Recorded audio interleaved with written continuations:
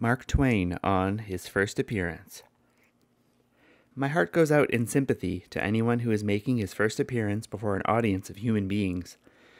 By a direct process of memory, I go back 40 years, less 1 month, for I'm older than I look. I recall the occasion of my first appearance. San Francisco knew me then only as a reporter, and I was to make my bow to San Francisco as a lecturer. I knew that nothing short of compulsion would get me to the theater, so I bound myself by a hard and fast contract so that I could not escape. I got to the theater 45 minutes before the hour set for the lecture. My knees were shaking so that I didn't know whether I could stand up. There is an awful, horrible malady of the world. It is stage fright and seasickness. They are a pair. I had stage fright then for the first and last time. I was only seasick once, too. It was on a little ship on which there were 200 other passengers.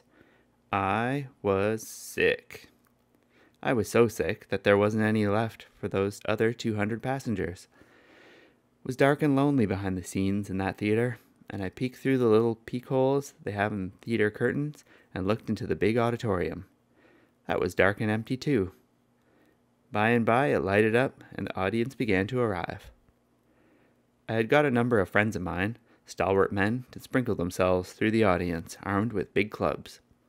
Every time I said anything they could possibly guess I intended to be funny, they were to pound those clubs on the floor. Then there was a kind lady in a box up there, also a good friend of mine, the wife of the governor. She was to watch me intently, and whenever I glanced toward her, she was going to deliver a gubernatorial laugh that would lead the whole audience into applause.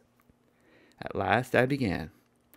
I had the manuscript tucked under a United States flag in front of me, where I could get at it in case of need. But I managed to get started without it.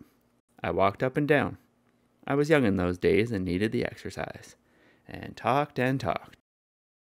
Right in the middle of the speech, I had placed a gem.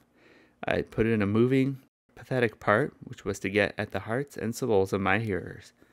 When I delivered it, they did just what I hoped and expected.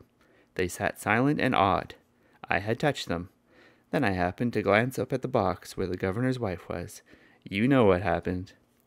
Well, after the first agonizing 5 minutes, my stage fright left me, never to return. I know if I was going to be hanged, I could get up and make a good showing, and I intend to. But I shall never forget my feelings before the agony left me. And I got up here to thank you for helping my daughter, by your kindness, to live through her first appearance. And I want to thank you for your appreciation of her singing, which is, by the way, hereditary.